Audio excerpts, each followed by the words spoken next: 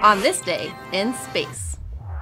On May 9, 2003, the Japan Aerospace Exploration Agency launched the first ever asteroid sample return mission, Hayabusa. This was also the first mission to land on an asteroid. Hayabusa would spend about 2 years chasing down a near-Earth asteroid called 25143 Itokawa. It then landed on the asteroid, scooped up some samples, and returned to Earth in 2010.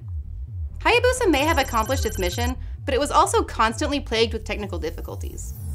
The problem started 6 months after the launch when a huge solar flare damaged the solar arrays. This reduced the amount of power that the solar panels could supply to its ion engines, so it took an extra 3 months to reach the asteroid.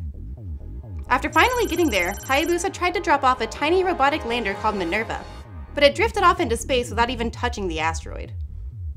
Hayabusa itself made 2 separate landing attempts, both of which were riddled with problems that put the spacecraft into safe mode.